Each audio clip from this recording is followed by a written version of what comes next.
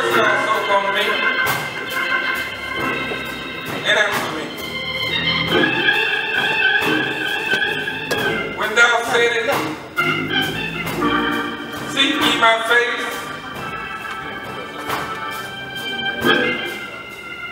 my heart said unto thee, thy face, Lord, will I see.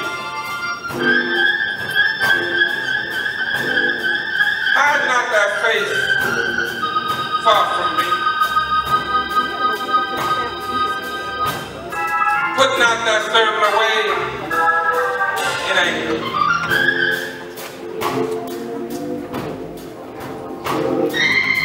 Thou hast been my help.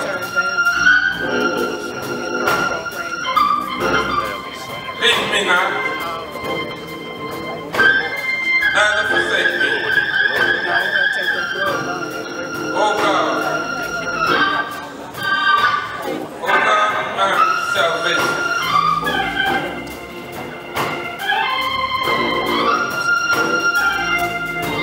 When my father and my mother forsake me, then the Lord will take me up. Teach me thy way, O Lord, and lead me in a plain path because of mine enemies. Deliver me not over unto the will of mine enemies, for false witnesses are risen up against me, and searchers breathe out cruelty.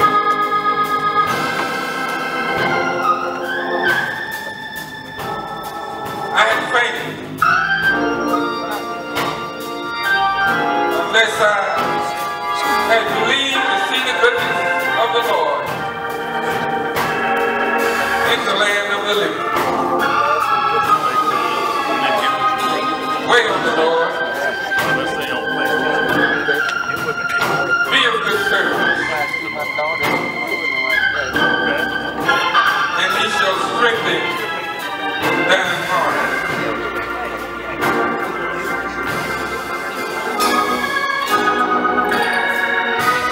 Wait, I say,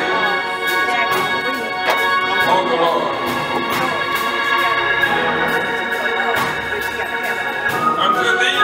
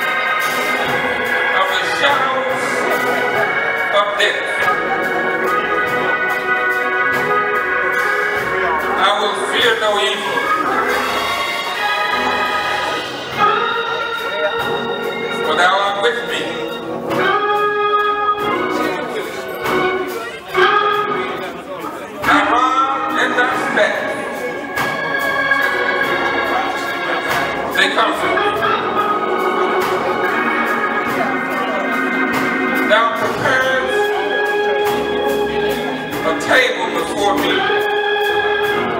in the presence of my enemies. Thou anointest my head with oil. My cup runneth over.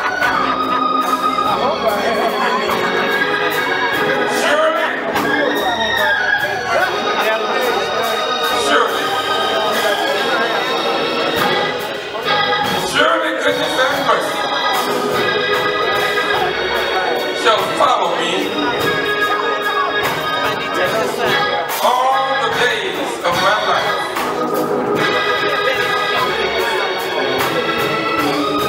And I will dwell in the house of the Lord forever.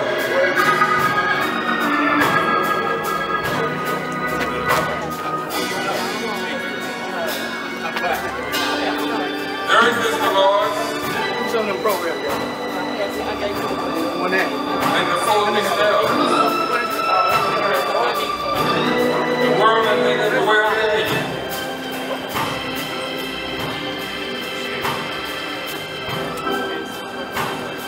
For he has founded it upon the seas and established it upon the floods.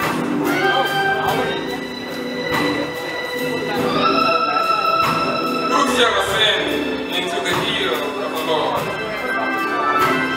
Or who shall stand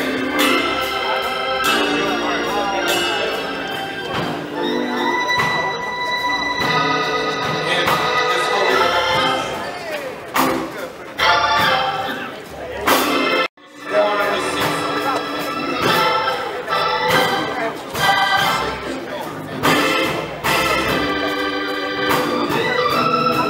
He shall receive the blessings from the Lord and righteousness from the God of his salvation.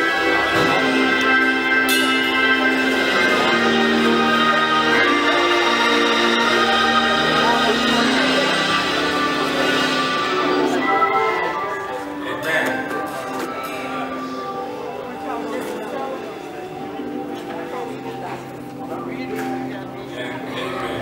Amen. Good evening. Good morning, brother. Because God has allowed us to in some way come in contact with, be influenced by,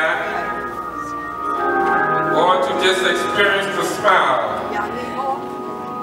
of Brother William Hudson. A trailblazer in his own way. A trailblazer,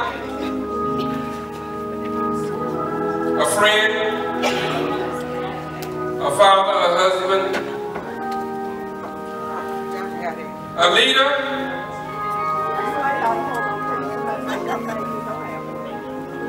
y'all doing a good job. Thank you, ladies.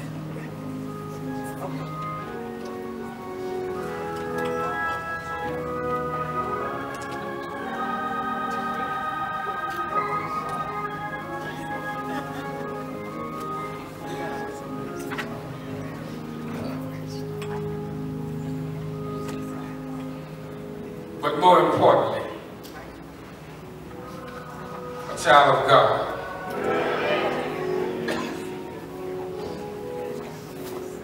And it's natural to mourn.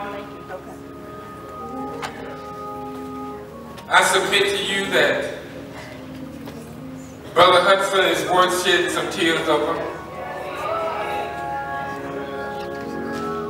But I would be remiss if I did not say that there's more to celebrate than there is to mourn. And because God has allowed Brother William Hudson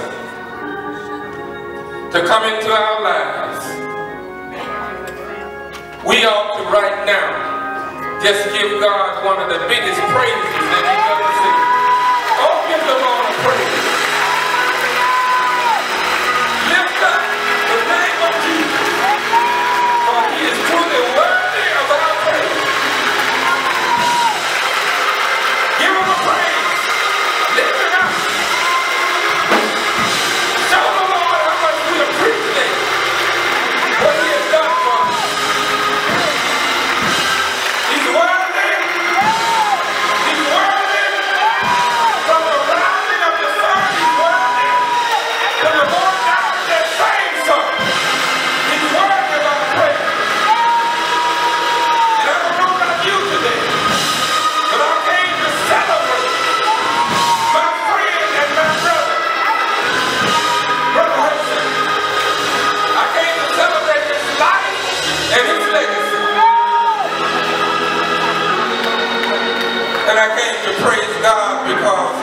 He has done great things. Amen. Amen. God bless y'all. Now I'm going to turn the panel over to Dr. Parker, who will take us from here. Give the Lord a hand clap. Give Dr. Parker a hand clap.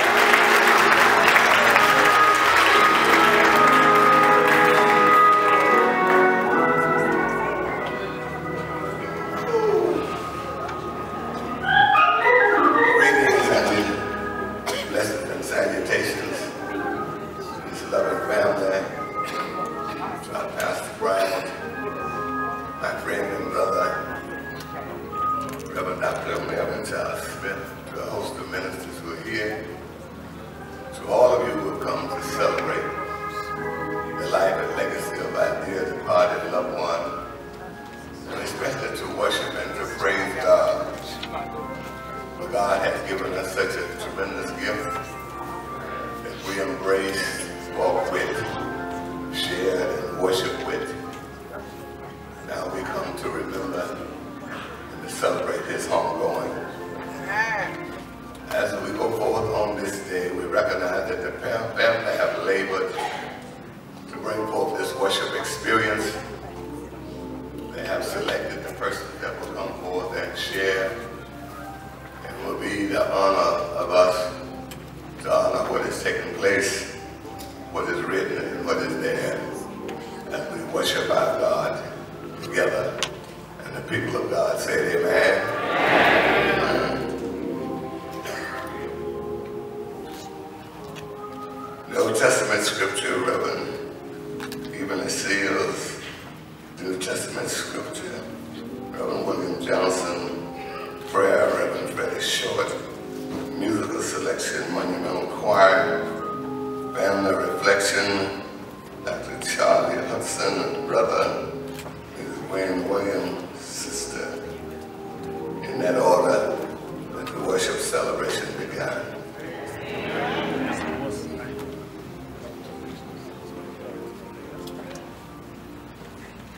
I'll be reading the 23rd Psalms, a Psalm of David. The Lord is my shepherd, I shall not want. He maketh me to lie down in green pastures. He leadeth me beside the still waters. He restored my soul. He leadeth me in the paths of righteousness for his name's sake. Yea, though I walk through the valley of the shadow of death, I will fear no evil, for thou art with me. Thy rod and thy staff, they comfort me. Thou prepared a table before me in the presence of mine enemies. Thou anointest my head with oil. My cup runneth over. Surely goodness and mercy shall follow me all the days of my life, and I shall dwell in the house of the Lord forever. Amen. Amen. The word of God for the people of God.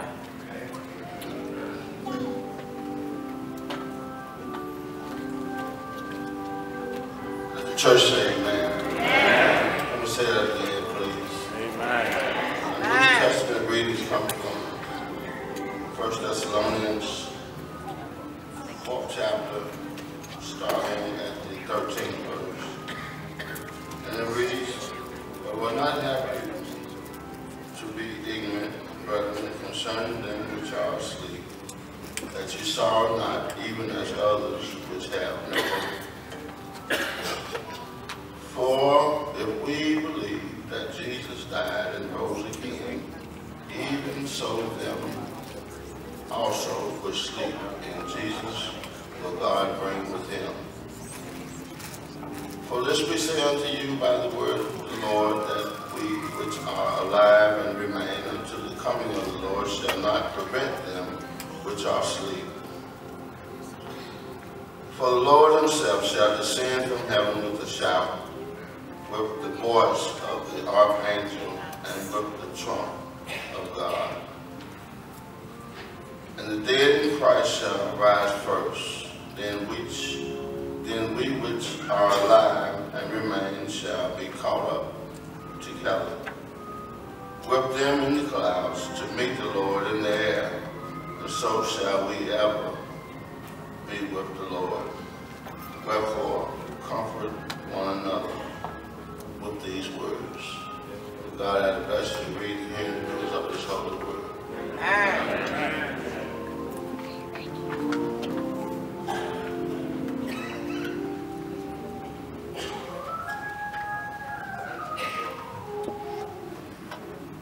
Let us bow our heads. Heavenly Father, we come this morning because you have brought us together. You have brought us together to show us what faithfulness looks like. You have brought us together to show us what service looks like. And we can't help but say thank you. Heavenly Father, we want to thank you now for the life and times of Brother Hudson. We thank you for his courage to be a trailblazer. We thank you for his courage to go to Washington, D.C. and just bring back millions of dollars in funds for this city. We shall never forget. Father, we thank you for his love and his kindness and his devotion to his monumental church family. We thank you today. Great is thy faithfulness. We can't help but lift you up today, even though some of our heads may be bowed, we may have tears in our eyes, but you have promised us that weeping may endure for a night, but joy cometh in the morning. And we count it all joy right now, Heavenly Father. We count it all joy. Joy not in what we're going through, but joy in what we're growing to. Lift up every bowed down head now. Bless this bereaved family. Bless the friends that are here today. And Heavenly Father, bless our monumental family. Provide us with someone of that same integrity. Provide us with someone of the same courage. Provide us with someone with the same faithfulness. And Heavenly Father, we will be mindful to give you all the glory and all the praise. Bless his family now. Bless his wife. Bless his son. Bless his siblings. This prayer we pray in your son Jesus' name. Amen. Amen. And amen.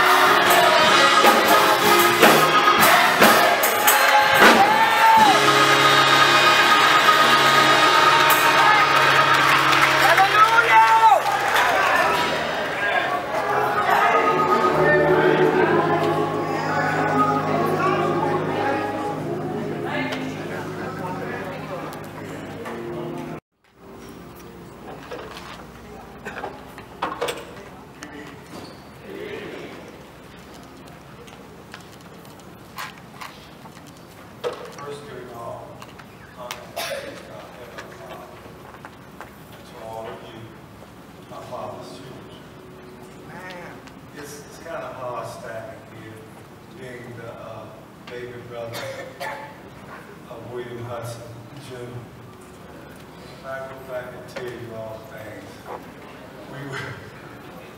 We were to, I mean, you know, from fixing the mustard sandwiches, to take over to the Rose, until we got up, we could go to the buffet. And he was a tremendous role model. He was a wonderful brother to talk to. Whenever I had something on my mind, I talked to him. And he just shut it all off. He said, are you getting those tickets ready for the basketball team? No, the football team. I said, yeah. He said, we're racing decided not to go. We'll go to the basketball game. But we got to go to the football game. And don't you know, we went to every football game last year.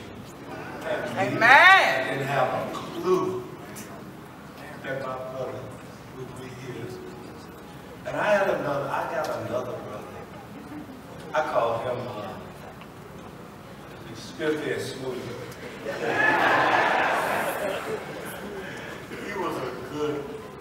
He's a good brother. A brother I could go to and talk to. And he always gives me some excellent advice. So I was blessed. I see, I wasn't in Memphis for a long time because, you know, I left in college. And I got up there and I decided not to come back. And then I came back for a little while when Mama was sick. And Allison, is one thing I remember is first day, whenever she would shake my hand, God knows she always had a piece of money put in my hand. So, you know, we had a wonderful family. We have a wonderful family. And I want you to pray that we continue to grow strong. William is gone. I don't know what I'm going to do.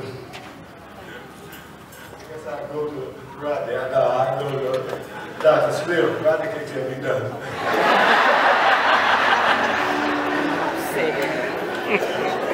I told him. But thank you all for coming here. This is a rough day. This is the day that the Lord made. We're going to rejoice.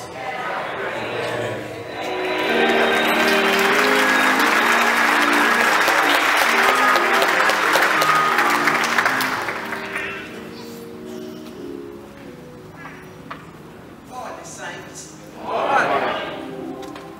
I'd be remiss if I didn't say anything about William Hudson Jr.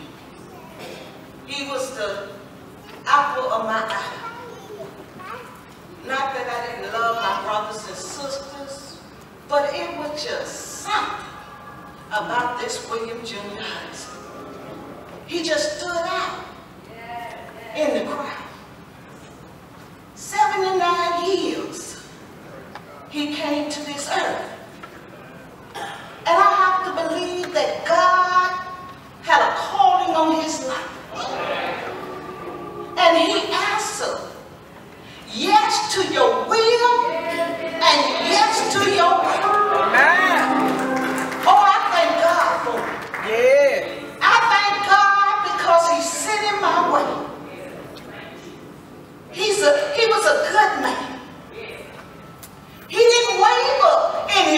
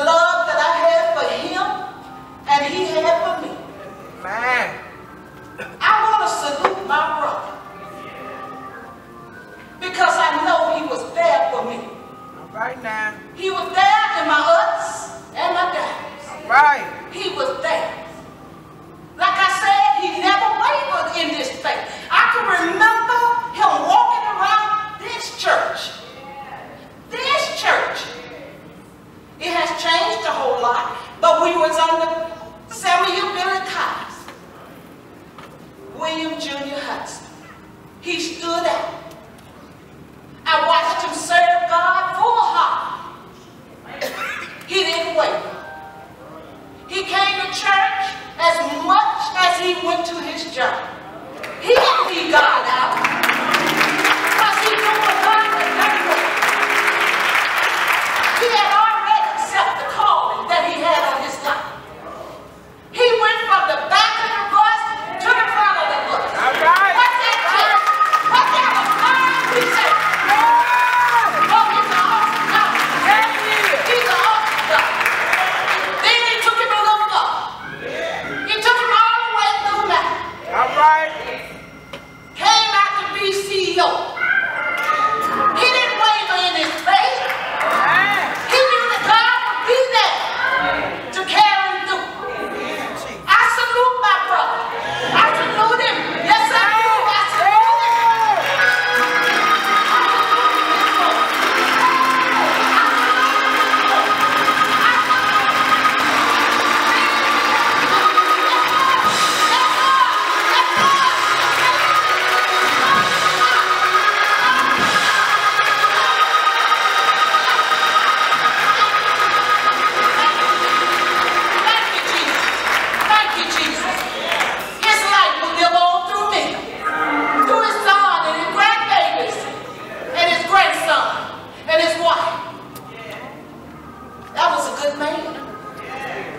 But it's not over, because he'll live on the other side. He'll live for eternity on the other side.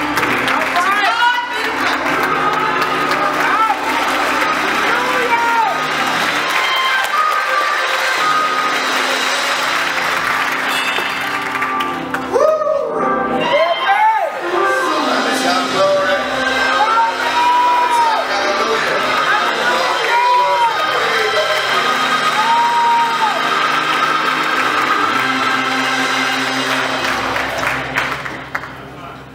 Next, we'll be honored with the presence of Dr. W.W. Harrington, former mayor of Memphis, Mrs. M.P. Carter, former chair of mayor board and my classmate, Ms. Estelle H. Mayhew Greer, President and CEO Emeritus, musical tribute, Linda Estridge. Tribute by song, Mr. Rodney Hudson. In that order, let us celebrate the Lord.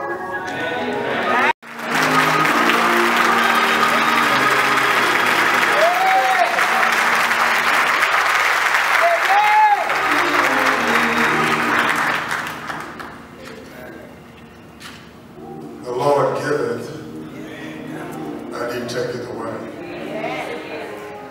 Blessed be his holy name. To Dr. Edward Parker, to the Reverend Melvin Charles Smith, and to the pastor of this great church, and certainly to this bereaved family. I'm privileged to have the opportunity to say a few words at Will's homegoing, but after his sister.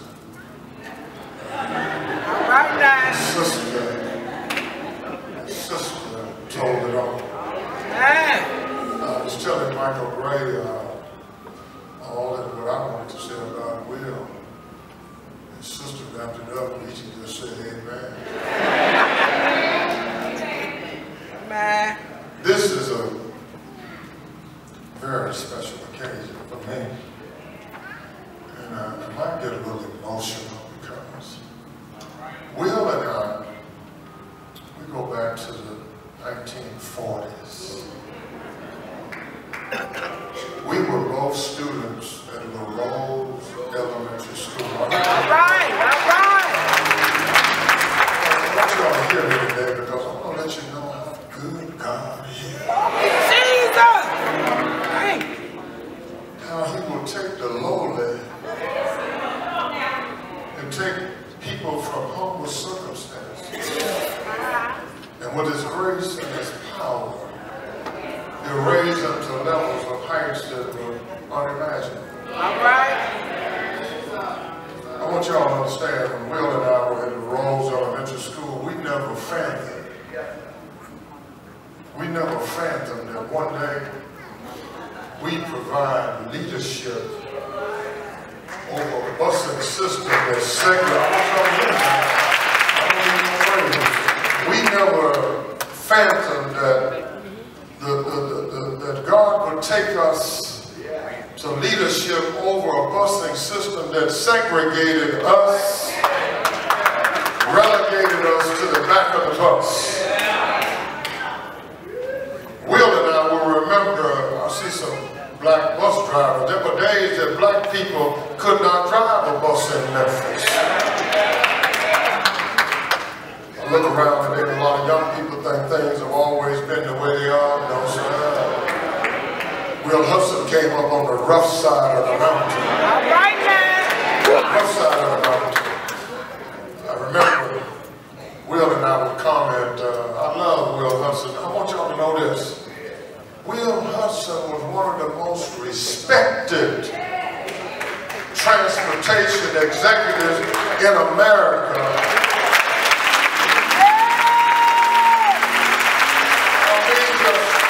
Memphis and Tennessee, Will, I think someone said, you only notice Will Hudson was so respected in Washington, he brought more money from grants. Will Hudson was innovative. He was passionate. He loved his transportation. Gracie, then he lived and slept it every day, Allison, every day. With Will Hudson, I never met a person that was more dedicated to his task than Will. Will Hudson, dedicated professional. Let me just say this on the personal side. Let you know how God works. I kept hearing rumors that Will's health was failing. There was a leak in the old building. You know, when there's a leak in the old building, the old songwriter said your soul got to move. So just a few days ago, Will's soul, it had to move. But you heard his faithfulness to his church. He knew one day that he'd have to leave his earthly home. But he had another home. And that's where Will is today. I had the privilege of talking to Will. Just a few months ago, I saw Henry Wilson at Houston's restaurant. He said, Doc, reach out to Will. He said, Will's health is failing him. I said, give me his phone number. I called Will. Thank God I had the opportunity to talk to Will. Will and I had a great conversation. All right.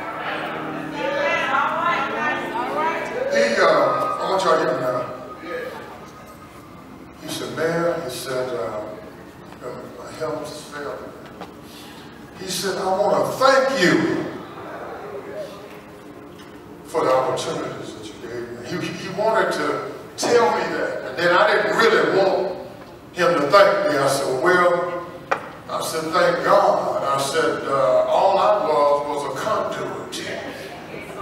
It's that God that we serve that elevated me so that he could send his blessing through me to you.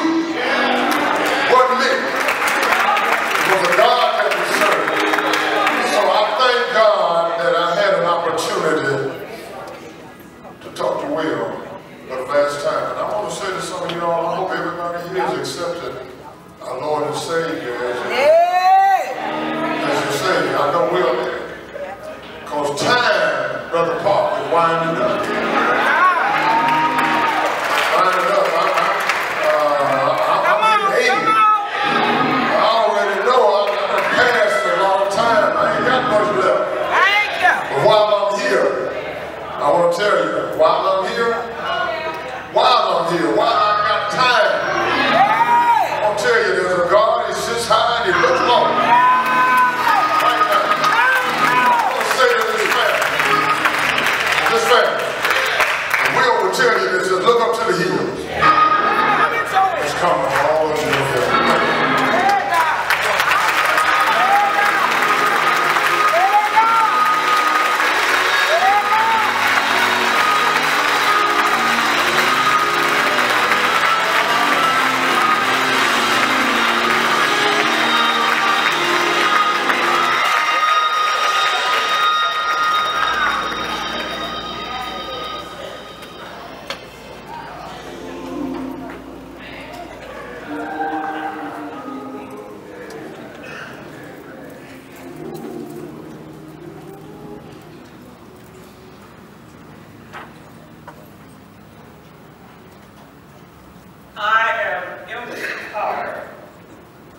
And I've served on the Mayor Board for 23 years.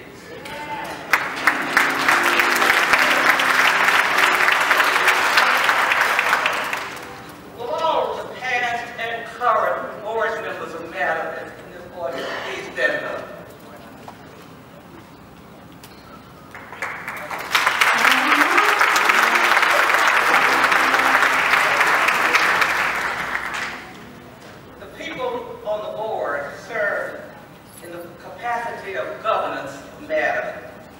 And are to be applauded like you did for the outstanding work at Matter and for the city of Memphis.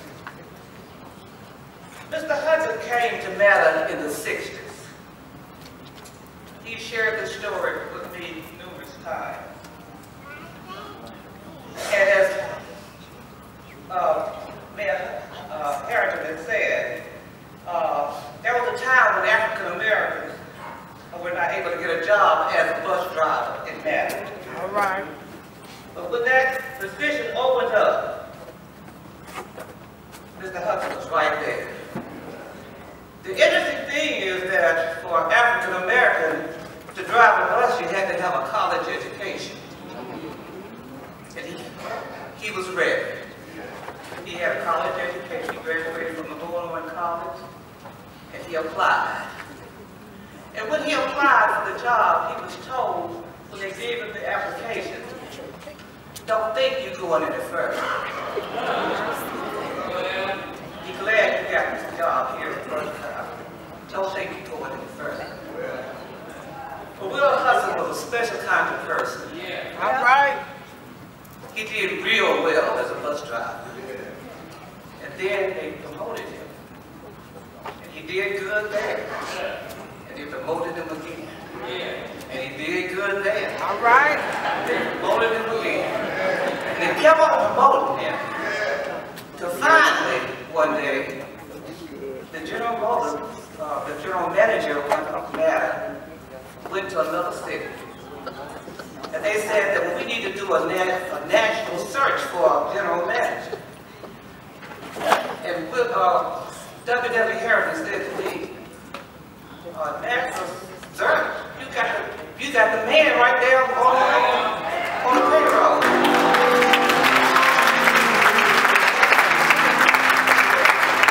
He said to me, y'all hire that man. And I remember the day when I made the motion. I said, I nominate Will Hudson, general manager of the Memphis Area Transit Authority. And Carl Burkholz, in that big old distinct voice, he said, I second that motion.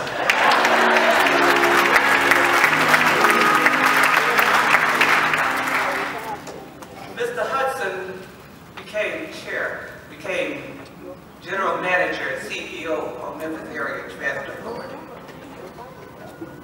And he did it the old-fashioned way. He earned it. All right. All right.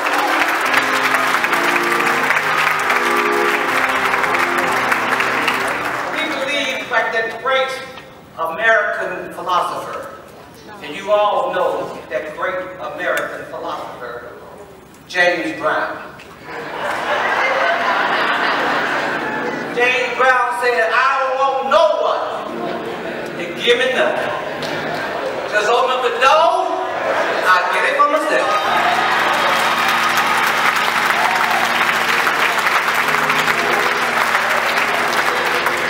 They opened that door, and he got it for himself. We used to call Mr. Hudson the magician, because he always balanced the budget. Although costs was going up, and he wasn't getting any new money from Washington, but that budget was balanced every time. We said he's pulling rabbits out of heads. We're saddened by the fact that he's departed. When I heard it, I cried. But you know what? Family and friends, we're all sad. But you know, there's another group on the other side. And they're looking on him as he comes across, they're saying, here he comes. Let's celebrate. Here he comes. No more doctor visits. Here he comes. No more chemo. Here he comes. No more restless nights. Here he comes. And he's resting in the bosom of Jesus. That's a good place to be. So I say try, but realize we are just really blessed that this world is a better place because he was here. Farewell, my friend, my dear friend.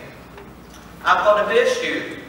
But you showed us what leadership is supposed to really be.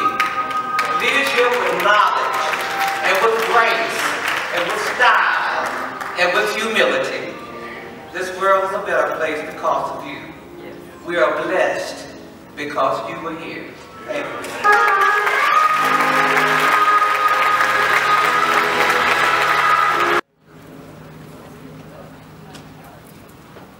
First, I have to say to the Hudson family, thank you all so much for sharing Mr. Hudson with this community, because he has made this community better.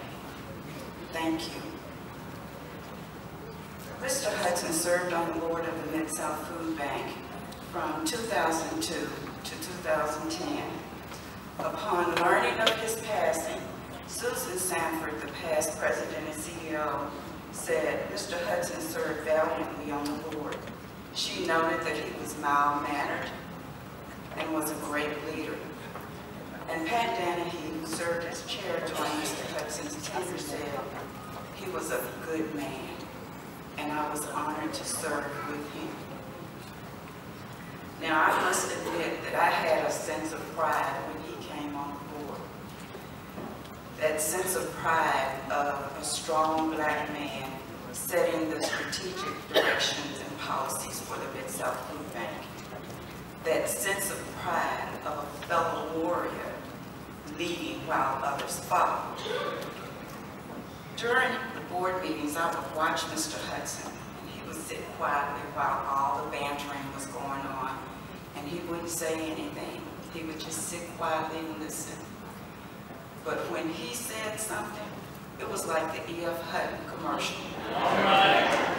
Everyone would listen, because I believe that he knew that there was a time to be silent and there was a time to speak.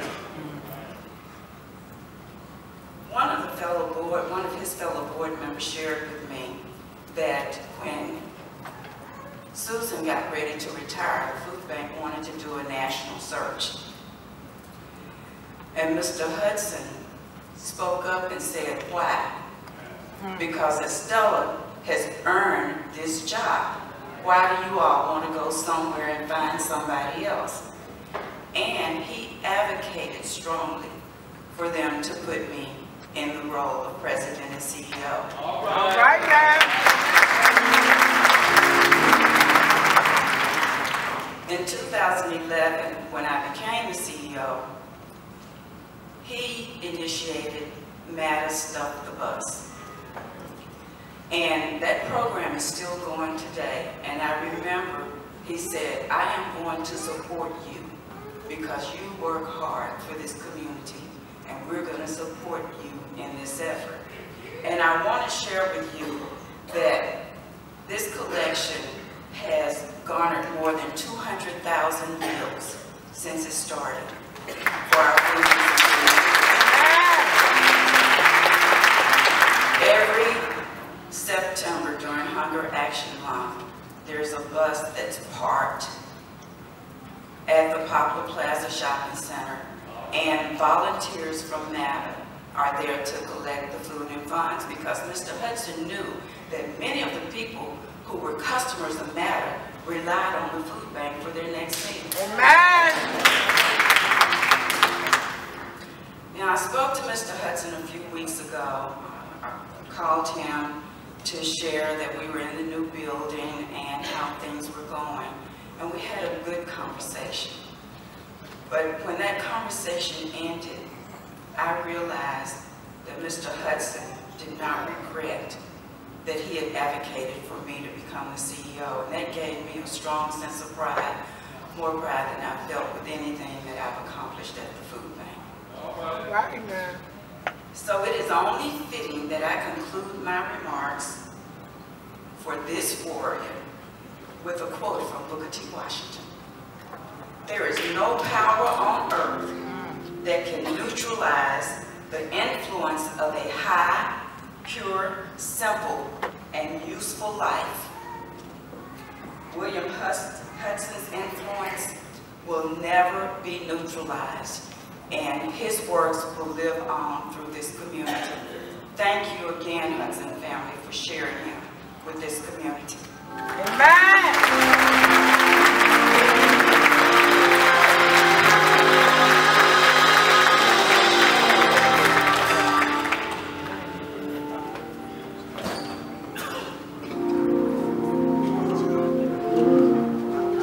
Give honor and praise to the Almighty God today.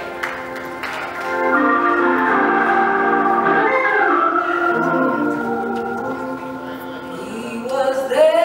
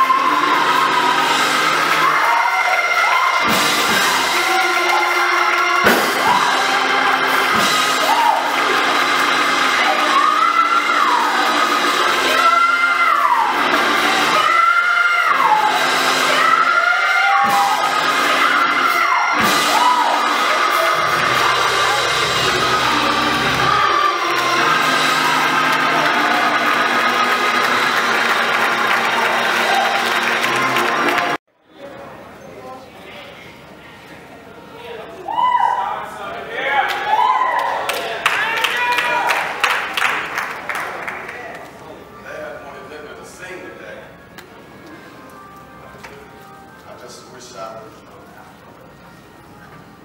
Thank you, Linda. That's awesome. She loved it. She loved it. Before I get started, I just wanted just to, and I'm not going to read everybody, but make sure you look at the faculty program and look at the accomplishments, because it was a village. Took care of my dad. When? Charlie. Jackie. And there's so many more of my cousins and friends and his friends that wrapped their arms around him. You know, I lived in Atlanta, and I could lay my head down at night because I knew he was all right. I knew he had a village of my family and my friends taking care of him. Our journey and our work ain't over, folks. As you can see, my mom's not here. She wants to be here. But I want to make it clear, she said, because there was some talks going around that we ain't doing nothing until you're ready. She said, yes, you are. It's William Hudson's day. You go and you celebrate your daddy. And that's what we're going to do today. We're going to celebrate.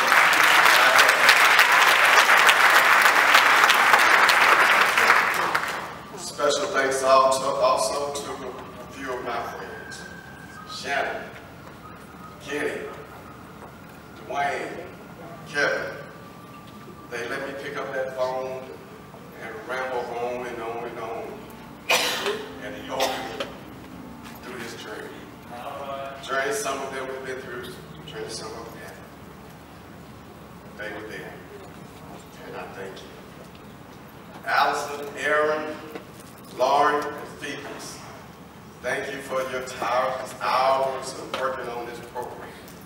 And I mean, they spent some hours to make this happen. Love you. Thank you so much. Now, some on the program here have already talked about your dad. Some we talk about him as a co-worker, as a brother, neighbor, community activist, church member. My job here today is talking. 1993, in the old sanctuary right over there, I told everybody that would listen, I won't be like that. I said, when you see me walking down the street, you would go, that's William Jr.'s boy. Yeah. Just like his old dad. I was 33 years old then. Now I'm 58. Soon to be 59. Now I understand there's only one William Hudson. God broke the mold when he made it. So don't get me wrong, every day I wake up, I'm trying to be a better Rodney Hudson. But to walk in William Hudson's shoes, Shannon, that's doing too much. That's trying to do too much. Migos had a song that said, walk it, talk it. It said, take my shoes and walk a mile. Something you can't do. My dad was special. Again, when his name was William, that meant to be resolute. It meant to be a protector. It meant to have a will. So you can see he already was blessed by God and ordained to do what he did. My dad had a God-given ability to put others first before himself without a doubt and without hesitation. He had a God-given ability to love others unconditionally. You know, some of us will love you as long as you love me. Not my dad. Somebody said last night at the memorials that somebody one day would slap him and the next day he'd hug him. That was my dad. My dad was special. It's well documented that he worked multiple jobs at the same time. And it's no big deal. A lot of people do that. But a lot of people aren't 100% committed to everything they do. They may have a day job, work all day, have a night job, sleep over the job. You know, I remember him being a director at Matter and a janitor and stock clerk at Franklin Sign. I remember it because I was there. He was vacuuming one side of the building, he had me vacuuming the other side of the building. I learned to be a mean Christmas gift wrapper because he had me down there shipping packages and wrapping those packages. My dad had left Franklin Simon and started in 1959 and left there in 1979. And the only reason he left is he closed the building. They kicked him out. He didn't care because he was committed. I also think it was something about that 25% discount he got. I tell you what, my mama was one of the sharpest women in Memphis, Tennessee. One of those many jobs that my dad had was raising me. And I know without a doubt he loved his boy. He walked it, he talked it. I know firsthand about Memphis area transit. I was there. That bus pulled off, I was sitting in that seat right there. Didn't they watching them interact with his passengers? I know about Franklin Simon, as I said, because I was there. I was vacuuming, doing whatever he wanted me to do, get through the day. I even knew about the police department. Some Saturday nights, he was working, he'd have his break, come over in the patrol car, pick me up from Big Mama's house, and take me home. But most importantly, I remember him being a trustee here at Monumental Baptist Church. Yeah. Again, he made sure I was there. He had me in that office after church, got me to count that money. So you see, it didn't matter what he did. He made sure I was with him. He made sure I was in his life. Even when I became a grown man, he loved Memphis State sports. But because I lived out of town, I couldn't go to the games with him. And Uncle Charlie, I want to thank you for being his buddy. But we made a pact that we were going to go when Memphis State started getting a little better. We decided we were going to go to the bowl games. You wrong for that. And we made 4 of them. But the most memorable bowl game for me was Western Kentucky in Fort Lauderdale, Florida. Now, I lived in South Carolina, so I said, Dad, I'm gonna go on down to Fort Lauderdale and I'm gonna meet you at the airport. So I got to there. He called me. I'm here. Okay. Where are you? He said, I'm at the Orange Pole, gate number 3. So I drove around. See a gate number 3. So I called him back and said, Dad, where are you? He said, I'm at the airport. I told you I am standing by the Orange Pole, gate number 3. I drove around again. Don't see no gate number 3. I called him again, Daddy, where are you? He said, boy, I am in Orlando, Florida, at the airport, gate number 3. Daddy, you're supposed to be at Fort Lauderdale. So I got in my car and I just said, and so he said, sit there, I'll get a cab and I'll be right there. No, Dad, I'm gonna come and get you. I drove 3 hours back up Highway 95 where I spent the night the day before. So, but that's all right. But the wonderful thing that made that trip so memorable is that night we had dinner. And I mean, it was the best dinner we ever had. He told me stuff about his life that he had never shared. And I just went to bed so happy that night because I was with my dad. All right. And it's just, you know, you just get with your father and son, and it's just a mutual respect. And it was just, it was awesome. Now, yesterday, some people mentioned that my dad didn't play. And I agree. See, he had his own form of Hudson holidays for me as a little boy growing up. I remember riding in the car with him one day. No, I remember going to speaking engagements with him. And he'd introduce me as a son. He would always say, and the boy never gave me any trouble. And he was proud of that fact. And I'm sitting there the whole time going, I didn't know I had an option to get in trouble. I didn't know that.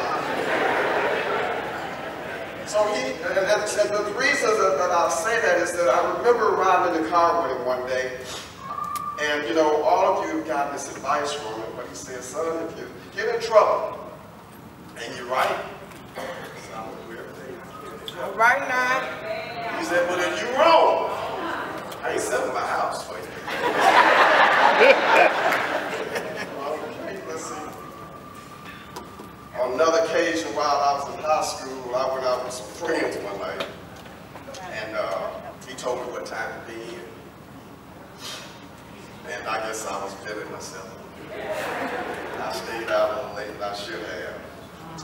So then we were living on Maple Crest. And we lived in the coldest cold. So I turned it to the cold, turned the headlights off, trying to coast up to the driveway. I wasn't going through the garage, but that made too much noise. Put my key in the front door quietly. To my surprise, folks, William Hudson was sitting in that foyer in the chair, waiting on me. And his message was simple, short and sweet. Disobey me again, you better find you somewhere else. All right. As I get ready to take my seat, I just want to share some more of those famous sayings that he often shared with us. I'd say, Daddy, I met a new girlfriend. Son, if you like it, I love it. He said, except one girl, Allison, he said she wouldn't work too good for her. All right now.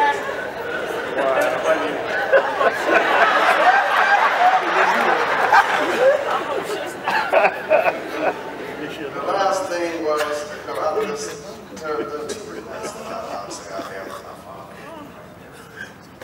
One is that his new great-grandparents not get a chance to feel his unconditional love. And lastly, because I was out of town, we talked on the phone a lot. And at the end of our conversation, I said, I love you, Dad. And in his famous way, he said, I love you. That's how we had our conversations. So, Daddy, I love you. And I know you love you.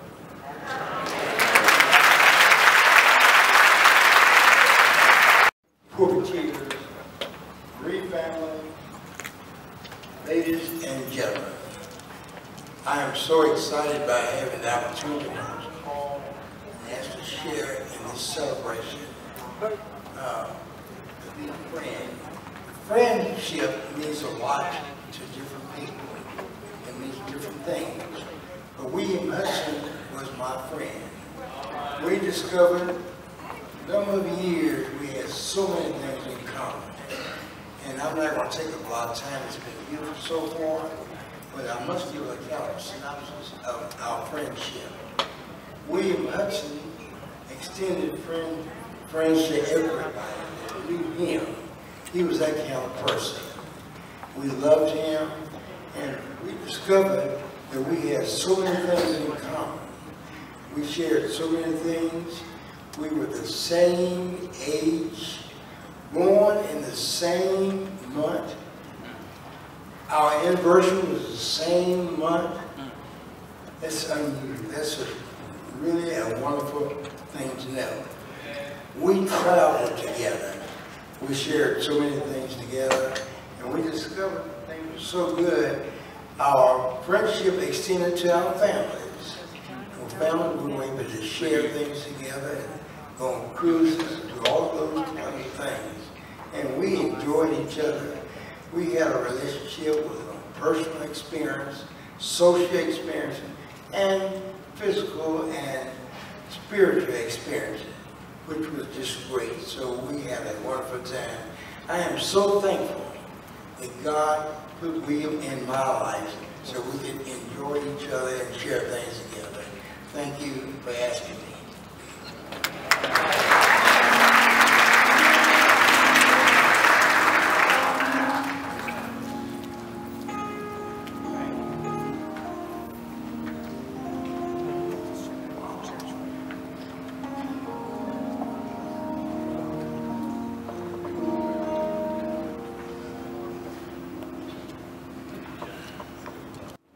What's in business right now? Let's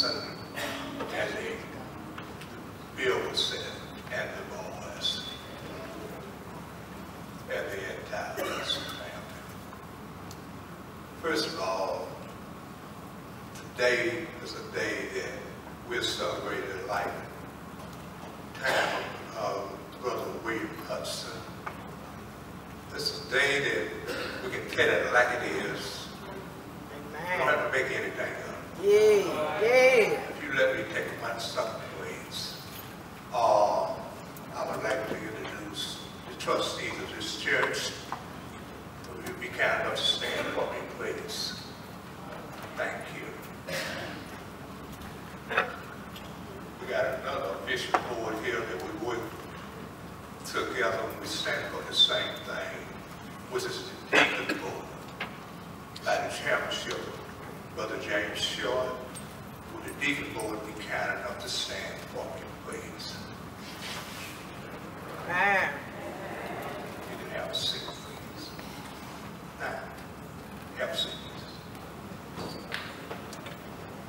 I thank you for that. Now, we're dealing with the Lord's business today. And when you're dealing with the Lord's business, when you're talking about a friend, it can be easy. And it can be, again, on the other side, it can be complicated. Now, Brother Hudson and I was friends for many years. As you know, you might not. He's been in this church 60 years. He's one of the first people here. He's been chairman of the trustee board for more than 30 years, which means he's been my chairman. And he's been representing this church.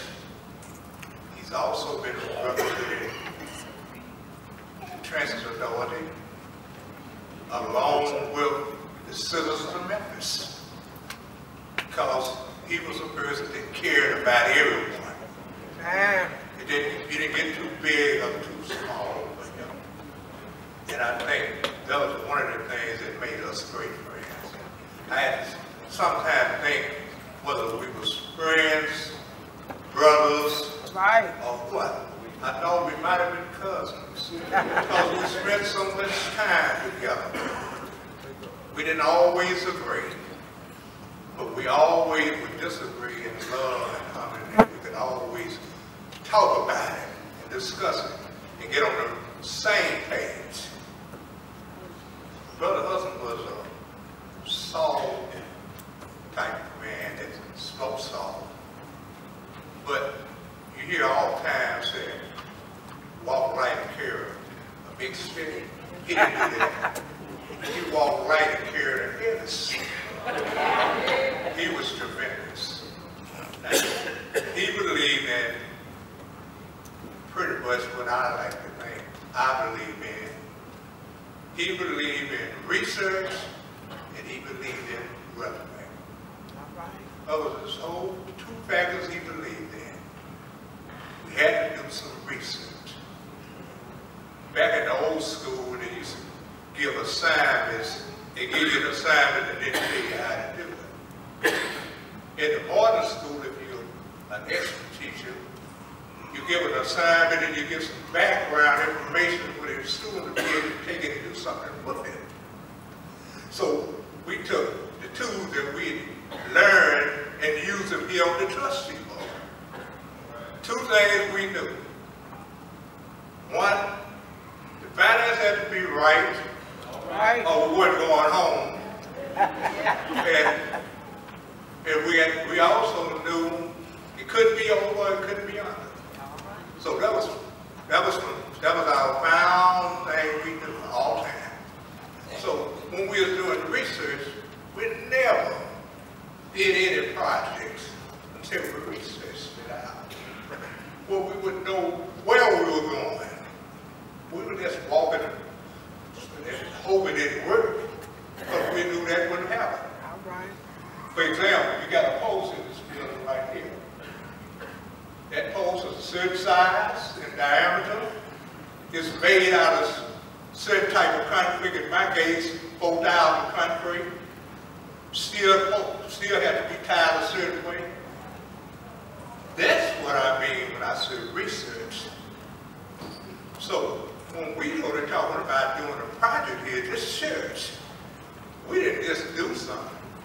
Before we bring it to the membership, we made sure that we knew where we were going. We knew where we were going. Sometimes we might have a few problems, but we go back and make sure we clear it up, where the foundation would be right. And we didn't change. Later on in life, as what I call getting old, late old age, over in the evening for the older men, that was us and I.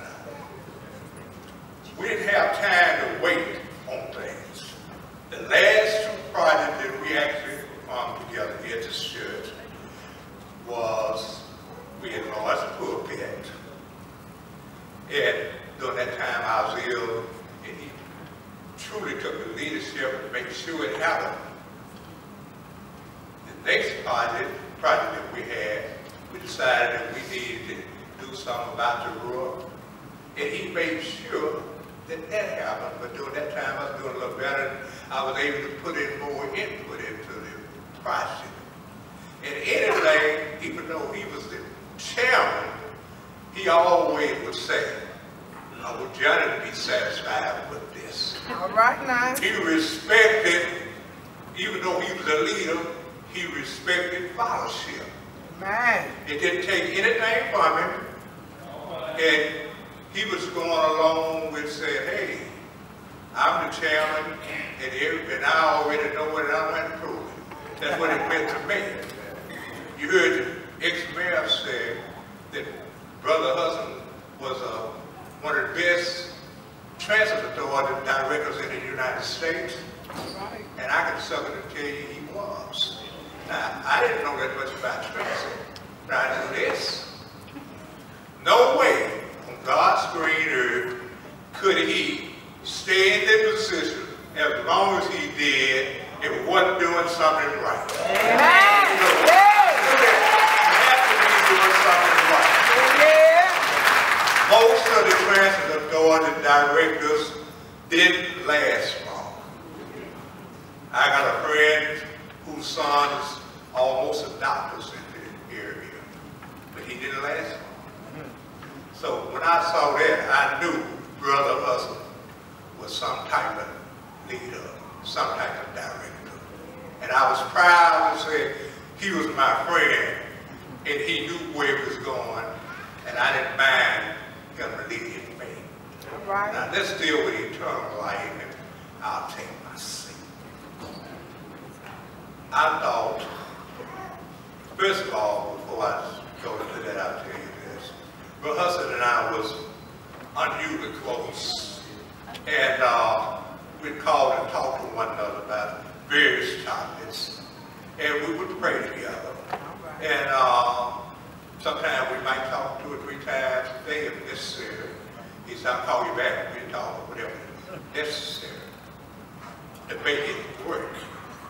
Now, when it comes to, we knew that life was devil's life after this life on earth. We knew that. So what we would do, we make sure we put God first. Yes. Whatever we would do. Yeah. Then we would follow. Once that happened, we had 2 sheets. We had the research sheet. That was when we were dealing with the regular type of things going on, the problems of life. But that, when you go to dealing with your resume, it's more complicated. Because you got to have some help. So, when you're in school, you do research, and you get it checked out, and they give it back to you and say, you need to rewrite this, underline this, whatever, with red marks all over it. Eternal life is like that. Either you are or you're not. Now, I can imagine on the 23rd of August, 2019, I can see Brother Hudson was getting ready that early that morning to submit his resume. And in my sight, I can see, when I think about it, I can see angels from the left and from the right. And I can think about it and say, I know what they had coming, because he was my friend and I knew what he stand for and I knew all about him pretty much, I thought. And I could hear him say this. He says, he didn't make it complicated, because he wasn't that type of man. He says, something, love always. Yes. Yes. Hudson Jr. submitted this thing, August 23rd, 2019. He was there for my man.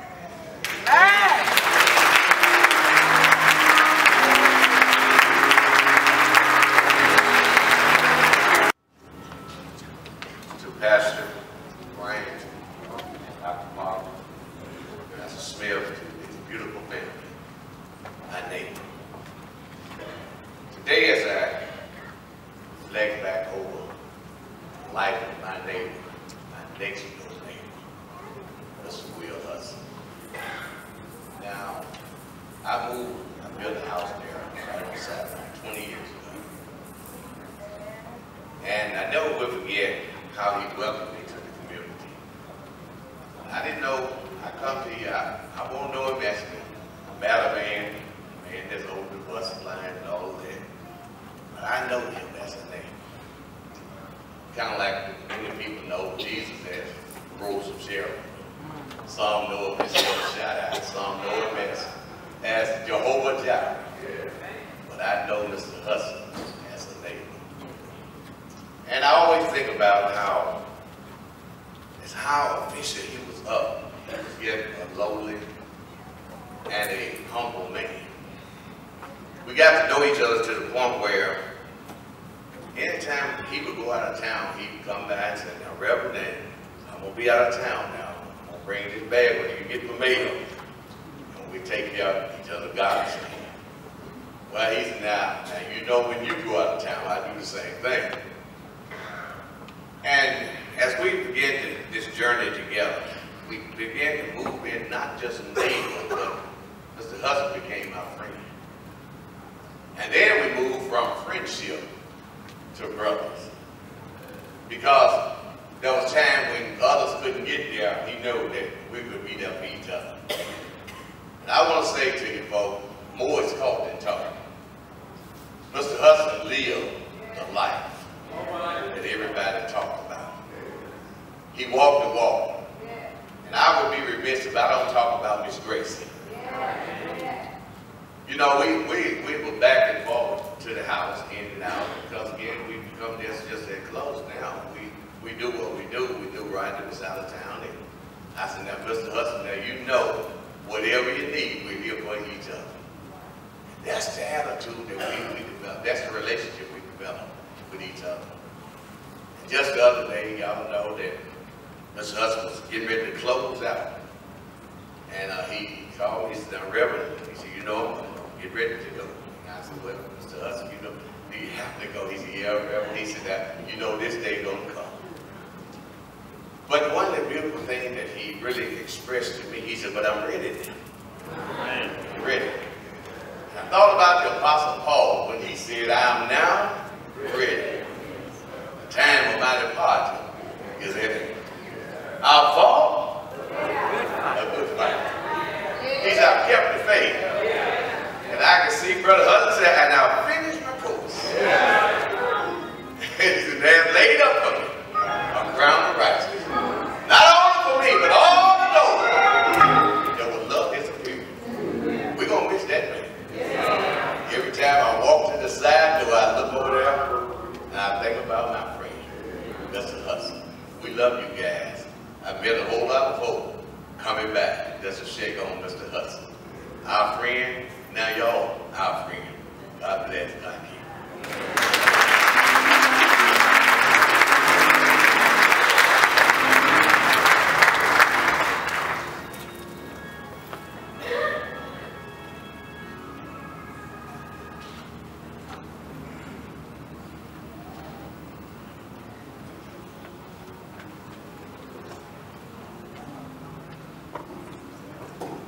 Good afternoon.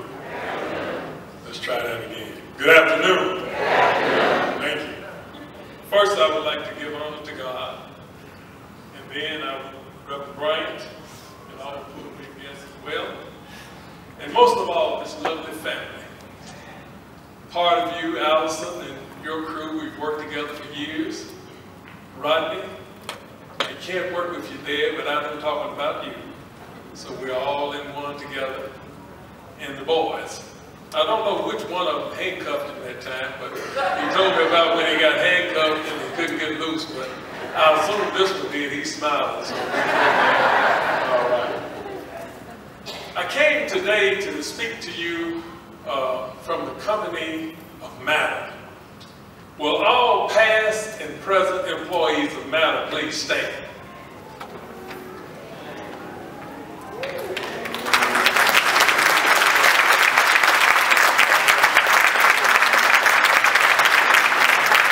Thank you.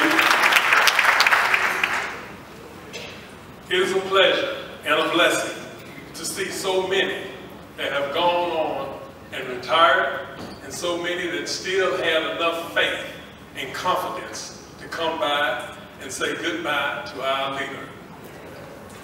There will be other leaders that matter. There will be other good leaders that matter. But there will never be another Mr. William Hudson Jr.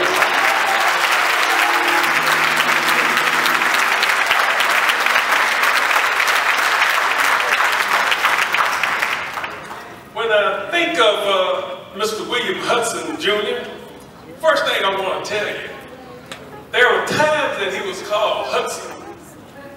There was times he was called Will. But after meeting him and working with him, I could never call him anything but Mr. Hudson. Mr. Hudson. And he began as I don't know if it's a joke or what, but he would call me Mr. Pearson.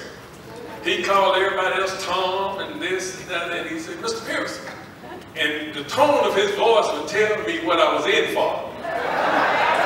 Right now, I never got into the kind of trouble you got into. Well, he told me if I did it again, hit the double, you know. But we did have some agreements and disagreements. But one thing about a real man in this country of America, you agree to disagree. And my faith may not be your faith, but I have a faith. And that's what he always talked about, faith. And he talked about too much is given, much is required. And every day he would say that. And there were days that we would come in and we didn't know how, Miss Carter, we was going to balance that budget and how we're going to buy fuel is up, or we're going to get tires, and you're on a landfill and you come in one morning, you're thinking you're going to just not have a building to even sit in. But we made it. And there were times that I would come in and he would be in the office and he would be quiet and have his head down. I said, oh, old man, sleep this morning. Then he'd raise his head up and I'm praying. Because when all else fails, we know we got somebody up there that's going to take care of it. There were times in my life that Mr. Hudson was the first. You know, he was the first African-American general manager. The first. He was the first person to be over the complaint department, customer service. He was the first, you know. Now, when he came to work, there were other men, a lot of good men, but they were not always the first at things. In my life, I happened to be the first. I was the first at the Tennessee Department of Transportation to be Director of Public Transportation, Rail, Water, and Aeronautics. Mr. Hudson always made Allison send me gifts each year. Whatever the other politicians got, I got. I wasn't a politician, but he told me, he said, you have a great career ahead of you. And a lot of people did not understand, Rodney, that Mr. Hudson loved education. He loved education. There were numerous individuals that came to work at Matter that did not have anything but a GED. But some of those people now have a bachelor's degree. All right. Because of Mr. Hudson. Hallelujah. We had individuals that came to work for Matter that had masters. Now they have doctorates because of Mr. Hudson. We have some that were just graduated college as engineering students, but now they have their masters, where he would allow them to slip off a few days each week or every 2 weeks to go to class and go to school. He loved helping people. When I think of Mr. William Hudson, some words come to my mind. Those words stand out. One is honor. The other is dedication. The other is dignity. Now, Mr. Hudson was in a position that he carried the position of honor. And I can remember the times that he was disrespected, but he always gave what? Respect. Yes, he did. We would go to board meetings and we would go to town hall meetings, and the people were not thankful for the services that he was struggling each and every day to provide them. We didn't have the money, but he said, we're going to serve them anyway. We're going to figure a way to keep these routes going. And he asked for the things that he needed, but it wasn't accepted like it should have been. It wasn't because of him being Mr. Hudson. It was because of the mindset of people on what? Transportation. All right.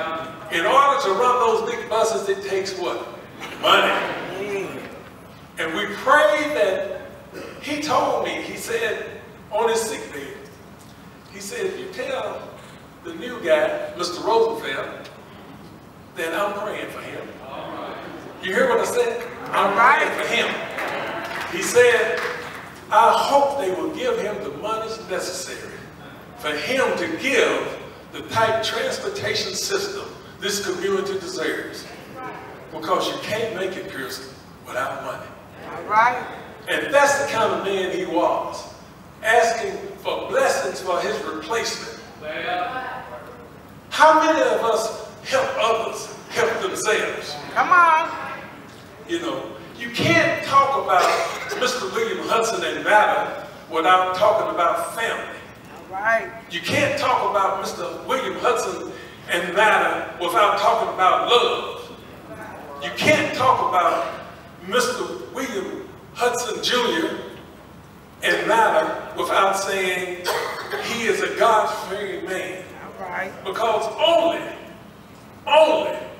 a God-fearing man could go through what he did with what he had to work with and keep a smile on his face. Yeah! Hallelujah! When I said dedication, Mr. Hudson was dedicated, and he desired the people using our service be held in high esteem. He did not want anyone to look down upon. He wanted them greeted with a smile every morning.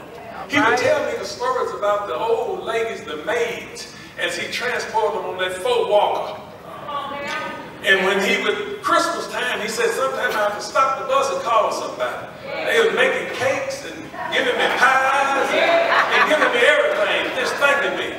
He said, I'd see them coming down the road in the rainy days. People fuss at us about all the bus stops we have in this city. You know, we got more bus stops than big cities. But he felt sorry for the aged people. And if he knew some old people that rode that bus, lived in the area, he would go and put a stop there.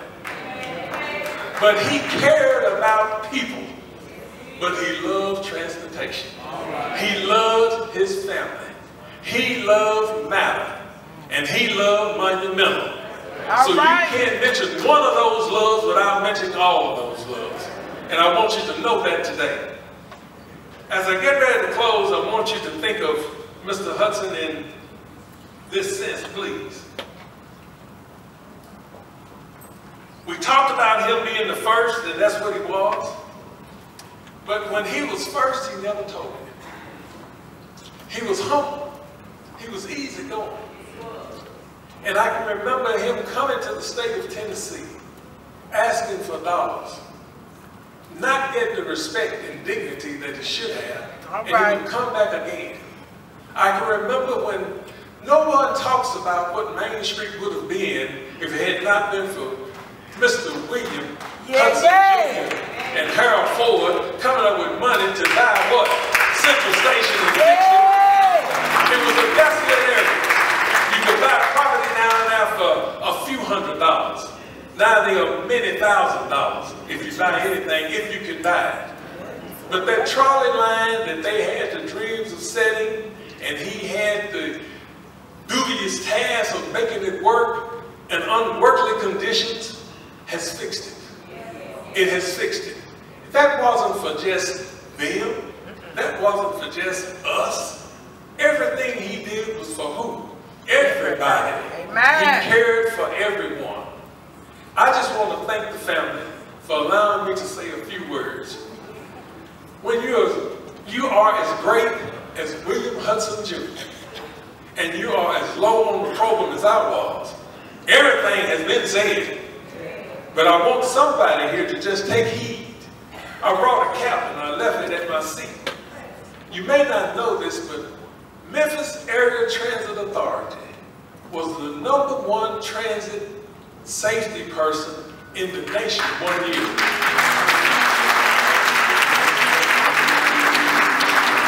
I didn't say in Tennessee. I didn't say Arkansas, Mississippi. I said in the nation, #1. And he believed safety was first. And that's what we're going to continue. May God bless you. May God keep you. May his blessings flow upon you.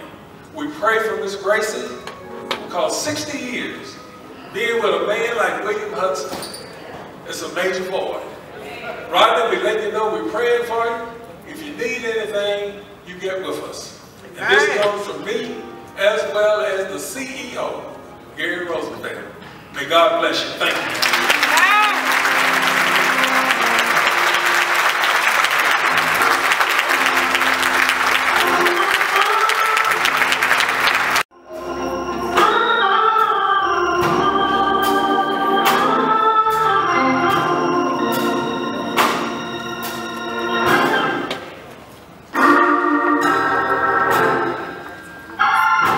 Because the Lord is my shepherd,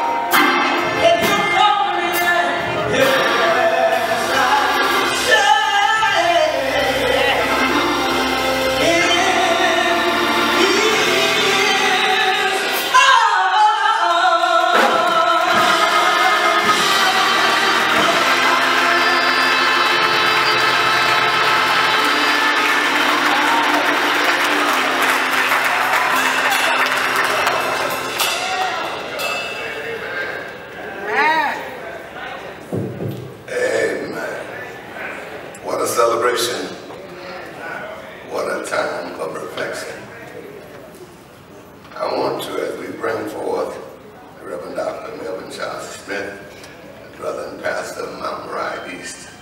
I saw some class of 1956, which is our class. If you're here, would you please stand?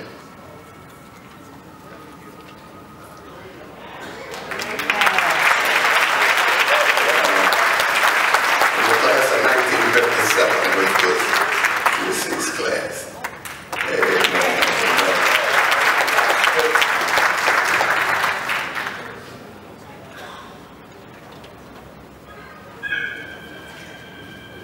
Let us say man. Let us say man again. Let's give the Lord a hand of praise for the life and times of William Hudson Jr. We can do better than that. Let us give the Lord a great round of applause for the life and times of William Hudson Jr.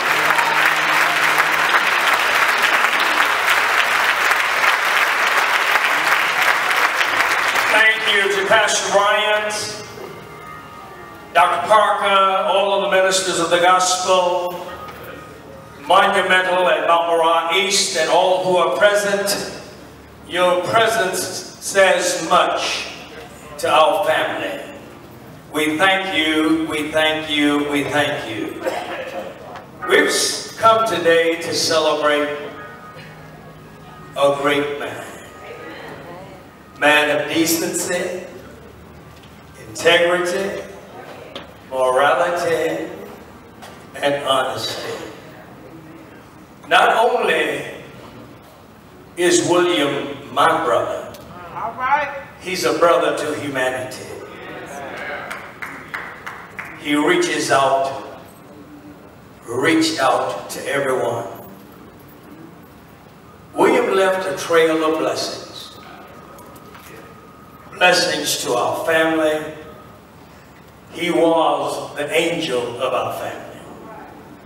Blessings to his darling wife and Rodney, Chris, William, extended family, a wonderful man, a great soldier.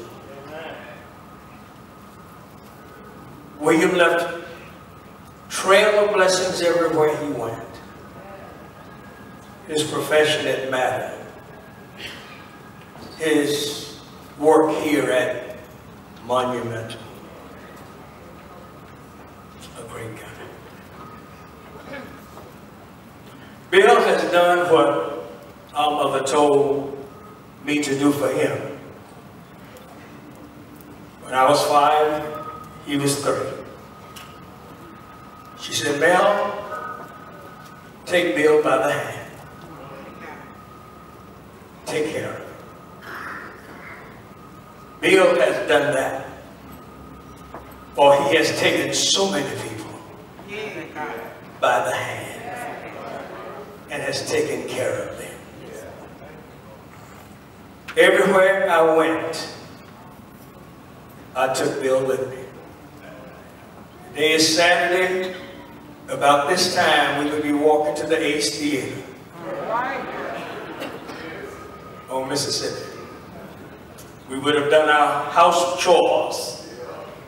By now, we would be walking to the Ace Theater. Everywhere I went, I took Bill with me. When I was 15 years old, got my first job mopping floors at John Gaston. I took Bill with me. He too mopped floors. all right. My second job was at Tn. I took Bill with me. He got a job at Franklin Simon. My third job was in the lab at St. Jude. I took Bill with me. He got a job at St. Jude. And then one afternoon in 1964, we were sitting together and he said, Mel, I want to drive a bus.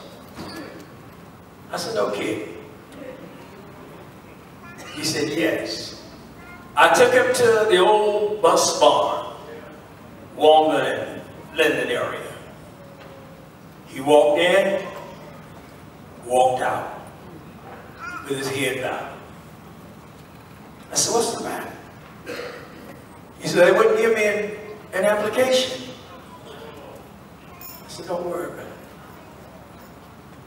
Go back in, but don't go to the same person. All right now. All right now. He got the application. He started driving the bus. The old number 4 Walker Avenue. He would tell me the day before, I'm going to be in Chelsea and Walford at 12:15. And it was at 12:15 that I would have him a cold bologna sandwich and a Coke. Because he couldn't get off and go and eat in the restaurants. But God was good to him. He said, about 5:15, I'll be at this stop. I'd find another sandwich and take it to him. All of our lives, we've expressed love to each other. Bill and I never had an argument. All of our lives, we always conceded to each other. We always bonded together for the rest of the family. Bill Hudson, William Hudson, my brother, my friend. We would always close our conversations. I'd say, Mr. President, keep it in the middle of the road. He said, Reverend Doctor, you keep it in the middle of the road. And I shall leave you now by saying he kept it in the middle of the road. But look at the road to which he kept it in. Not the broad road, but the narrow road. The road that leads from earth to glory. And right now, he's in our Father's arms, receiving his crown of life. Somebody ought to say hallelujah to that. He kept it in the middle of the road. He kept it in the middle of the road. And now God says, servant, well done. God bless.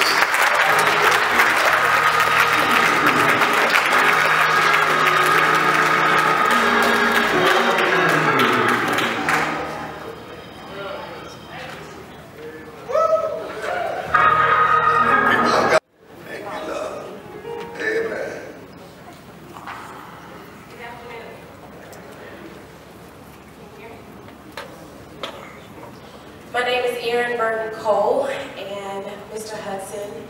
I'm his niece, and he was my great uncle. And I am here to read you the acknowledgement, resolutions, and proclamations. Acknowledgements. We would like to extend our deepest thanks to all who have called, texted, and showed up to show support in this difficult time. Your thoughts and condolences have been felt. We extend a special thanks to our village of close family and friends who have stood up to support Mr. Hudson in his illness, and our family in this great time of loss. May God bless and keep you all. Directly from Gracie and Rodney, we are grateful for our village, namely Lisa Wright, Alonzo and Gwen Williams, Charles Hudson, Jackie Jackson, Pastor Melvin Charles Smith, Allison Burton, Robin Chido, Howard Moss, Dwayne and Tanya Cooper, Jean Stanford, Tom Clay, and Lillian Walker. And to Gracie from Rodney, Mom, thank you for your unwavering love and commitment to Dad, especially during his illness. You are my rock and hero. Love, Rodney. From the State of Tennessee House of Representatives proclamation, whereas we were greatly saddened to learn the passing of William Hudson Jr.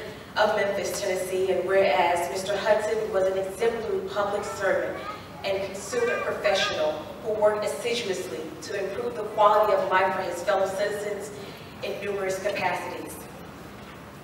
From the United States Congress, proclamation by Congressman Steve Cohen, 9th District.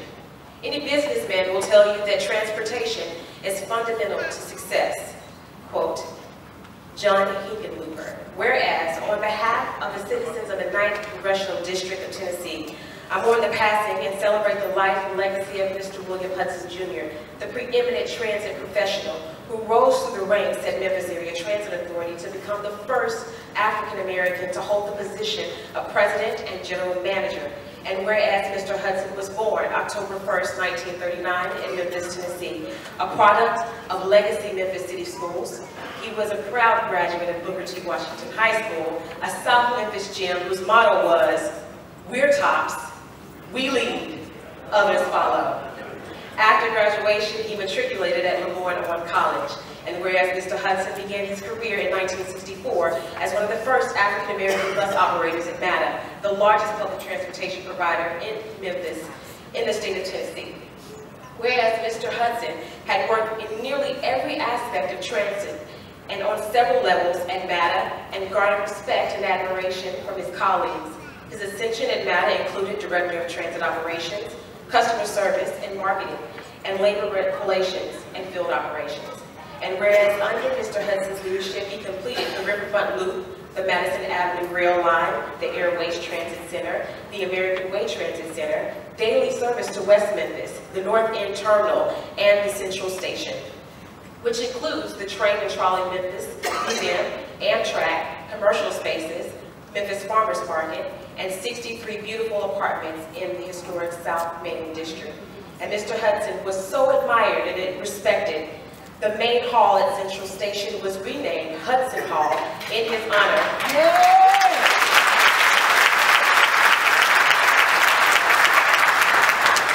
This is an appropriate honor and rare distinction for someone like Mr. Hudson, whose accomplishments garnered many recognitions while he was living.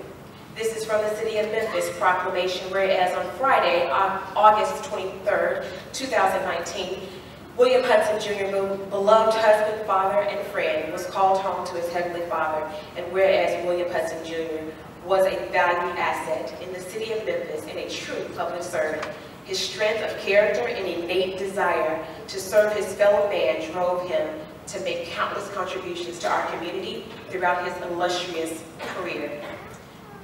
From Memphis City Council, whereas William Hudson Jr. leaves behind a most powerful legacy weighing on the minds of all Memphians, from the powerful to the disenfranchised, everywhere and always has thought this leader as a trailblazer for his community.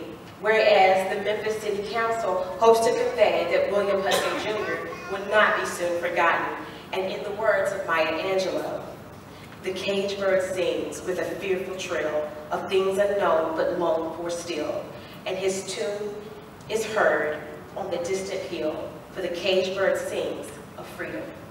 Now therefore be it resolved that the Memphis City Council joins the family, friends, former colleagues, and grateful community in honoring the life of William Hudson Jr.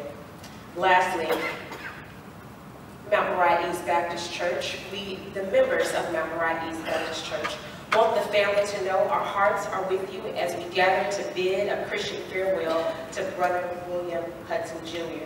Whereas Brother William Hudson Jr. came to Christ at the age of 12 and was not only a faithful member and trustee at Monumental Baptist Church under the leadership of civil rights activist Reverend Samuel Billy Cowles and Reverend Wade, but also a loving husband, father, grandfather, great-grandfather, brother, uncle, public leader, and most of all, a child of God. Thank you. Thank you.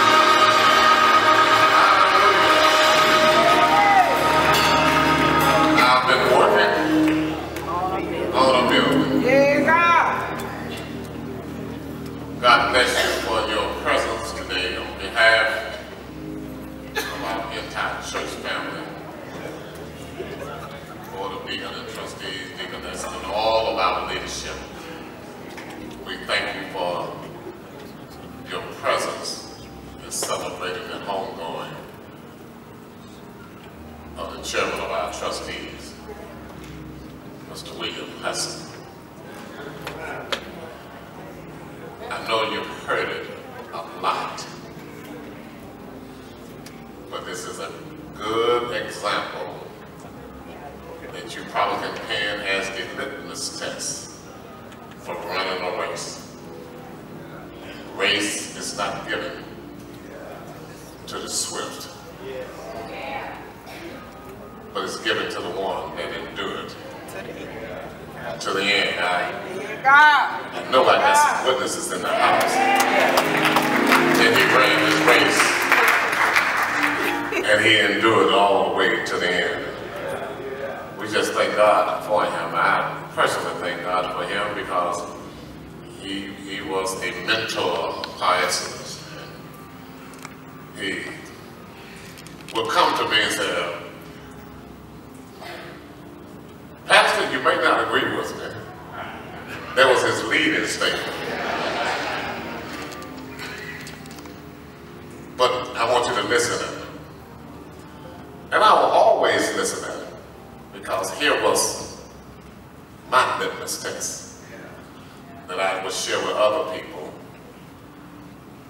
even when I didn't agree, that I knew in my heart that 100% of the things that he wanted to do, wanted me to do, it was always for the good and for the love of this church. That was my I'm just grateful, Rodney, to have had him in my life.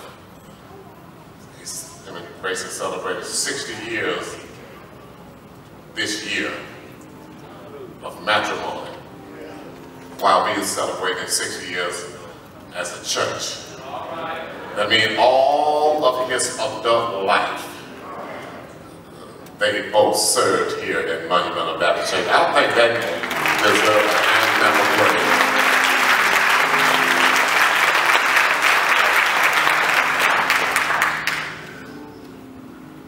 It's hard to get folks to stay at church now until the kids graduate high school.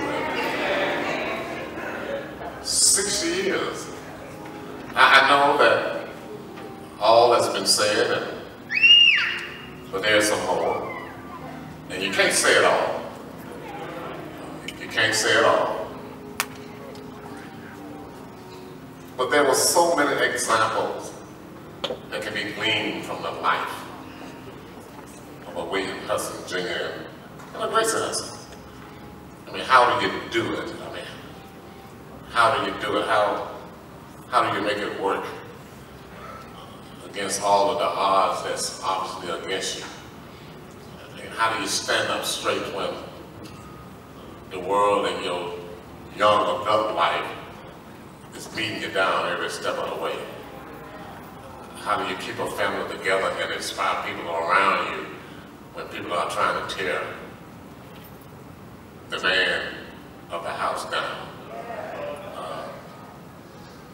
It is a testimony. I'm rightfully so. I am a little concerned about the generation that's coming.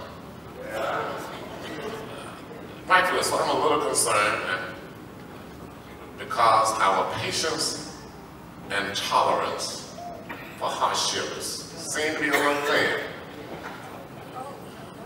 I see so many instances where people don't want to go through anything.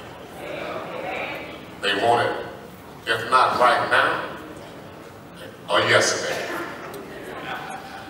But we can learn a lot from this generation. They had it tough, y'all. They had it tough. They had it tougher than we can imagine. So anytime you see somebody that's 70 plus, 70, 80 years old, you ought to just salute them because they went through a lot just to be here today. Thank you, Dr. Parkway, Dr. Smith, Pastor Short, Reverend Sears, Reverend Blackish, Reverend Johnson for being here. Thank you, choir. blessing us.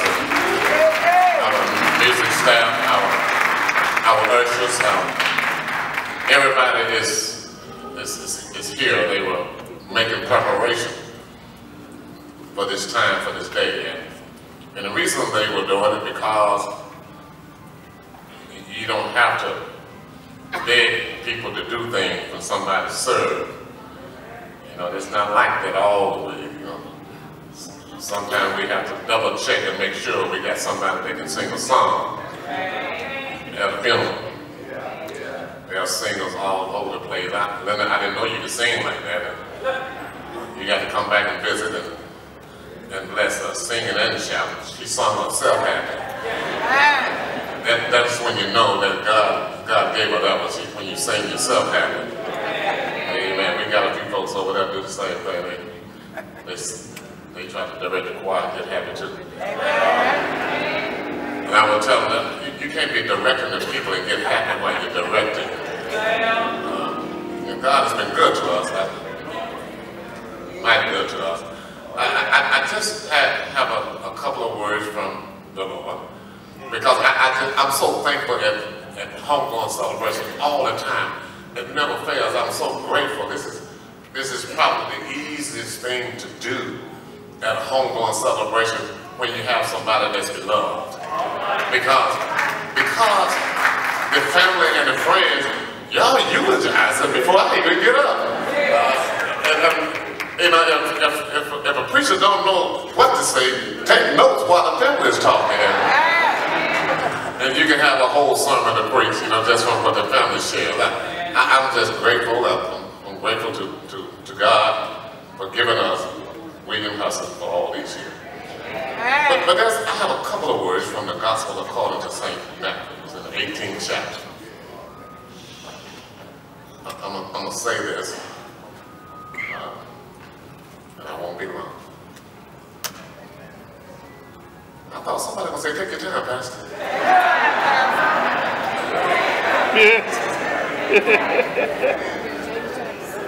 And at least you didn't say, okay. Matthew, the 18th chapter.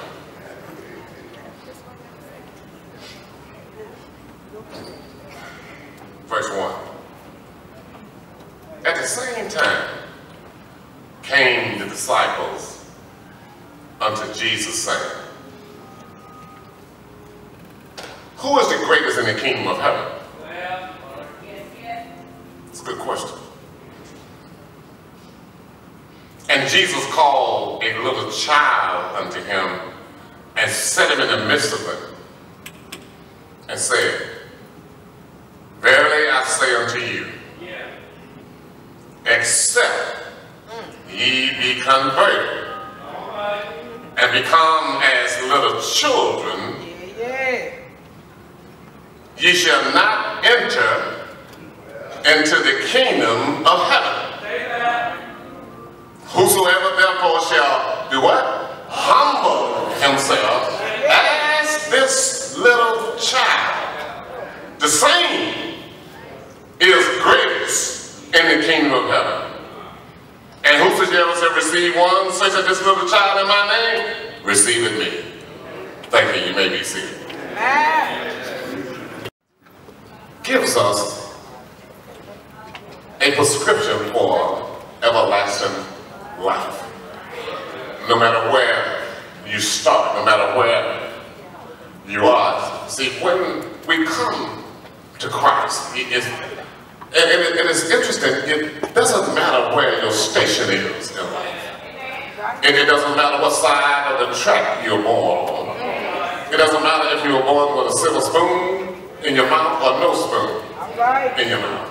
It doesn't matter if you live in the urban or in the rural. It doesn't matter. It doesn't matter whether you had adequate, surroundings or schools to attend. It doesn't matter. It doesn't matter if you start coming to Christ, with a problem with crime. It doesn't matter if you were chemically addicted. It doesn't matter if you had a mental health problem. It doesn't matter if you were not a good father. It doesn't matter if you're not a good mother or a good son or a good daughter to your mother and your father. It doesn't matter when you start. See, when we Christ. It doesn't matter where we start. The only thing that's important is the direction that you're headed. So as long as we have our eyes set on the mark, set on Christ and Him only, then we are all headed in the same direction. Christ gives us the formula, He gives us the prescription for making it into the kingdom of heaven. He said, if you humble yourself, you humble yourself. So that tells me humility is one of the main ingredients for entering into the kingdom of heaven. And no matter where you are at any point in our lives, we can humble ourselves. And we know that Brother William Hudson was a humble man. And I like that word, humble. I like humility. Humility is one of my favorite ingredients. Humility. I love humility. I love to see humility, because when I see humility, I'm looking at one of the attributes, one of the character attributes of Jesus Christ. The Bible said that Christ went about doing good. That even when they ridiculed Him, He opened not His mouth. Even when they accused Him, He did not accuse them back. That He even taught His own disciples, if they smacked you on one cheek, turn the other cheek. Peter was asking that day. Just want you to know. He taught them that if they take your coat, give them your cloak. That if they ask for forgiveness 7 times, forgive them 70 times. In other words, take your eyes off you and put your eyes on the Lord. That's one of the things that's important if we're going to have humility. He was humble. He thought of himself last, least. I never worked with him at matter, but I know that he loved his church, and I meet people all the time, now and in the past, and everybody had a good word to say about Trustee Hudson. Had a good word because of his humility. He was humble. See, to be humble is not to be weak. Amen. Some people don't want to be humble because they think it's a sign of weakness. But humility is having power and authority, but you ain't got a flaunt. You don't have to boast about it. Having power and having the authority, but you don't have to boast about it. He knew what he had. He knew who he was. He knew he had the power and the authority to change lives in this city. And the truth be told, I know some folks personally that became millionaires while he was general manager. In this city, not being the guy, didn't want even a thank you in return. He just wanted to be a conduit to make sure that he did right by people, not just black people, but all people. He wanted to do right by everybody because he got it right. Touch the neighbor, tell you that he got it right. He got it right.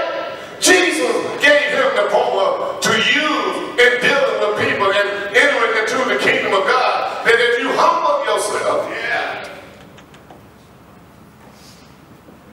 you'll be changed.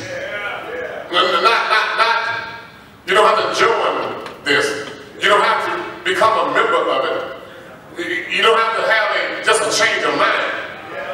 You don't have to pledge to be a Christian. To be saved, you don't pledge to be saved. You don't have any certain kind of hat you have to wear. You don't have any symbols. You don't have any colors you have to put on. Jesus said that except ye be converted. That means that it's not on the outside, but it's on what? On the inside. I suspect Dr. Smith that he was converted for a long time ago. Even before he became an adult, that somebody brought him to a church called Monumental Baptist Church.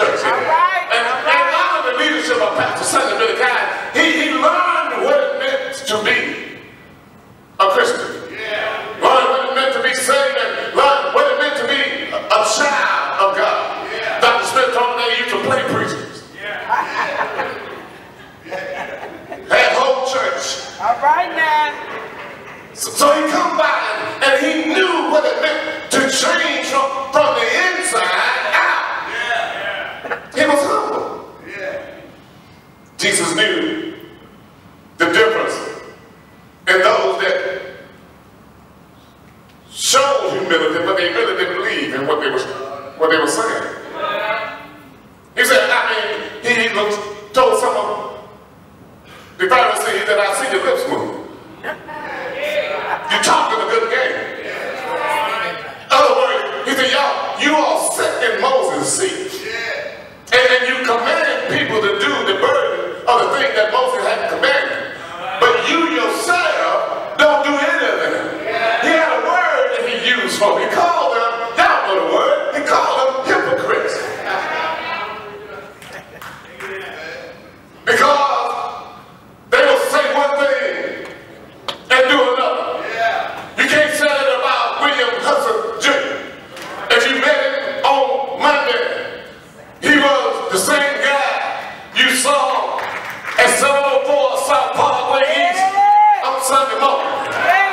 And you saw him on Sunday morning, and he was the same guy at my executive office on Monday morning. Because he understood what it meant to serve a living God. He understood what it meant to treat folks right. He understood what it meant to be somebody that was hungry. Yes, he understood. He understood that Jesus wasn't looking at what he did on the outside, but he was looking at the condition of his heart on the inside. He understood being converted and being changed from the inside out. Yes, he understood. He understood what it meant when Jesus said that come unto me all you that labor and are heavy laden, and I'll give you rest. So he tried to let the people rest. He tried to let the people get ahead. He tried to let the people have a little time off. Jesus knows your heart. Even if you don't know your own heart, he can see your potential while you're yet a long way off. He knows what you're good at. I don't know about you, but I'm glad Jesus see me. I'm glad he knows what I can do. I'm glad that he kept his hand on me. I'm glad that I know him. Anybody in the house know Jesus? Jesus said, I'm going to separate my sheep from my goats. I'm going to separate my folk and those folk. There's going to come a day when all of us going to have to give account for our behavior here. Jesus called them sheep and goats. He's going to put the goats on the left hand, and he's going to put the sheep on the right hand, and he's going to say to the sheep, come on up, my faithful servant, and take your rest, because I knew you were coming. Because when I was hungry, you fed me. When I was hungry, I know you fed me, because you gave me meat. I was thirsty, and you gave me drink. I was a stranger at the bus stop. Didn't have nowhere to turn. Didn't know where I was going. I was a stranger, and you took me in. Gave me a chance. Took my application. Gave me a job. Talked to me every other day. Mentored me. But you, the CEO, why you talking to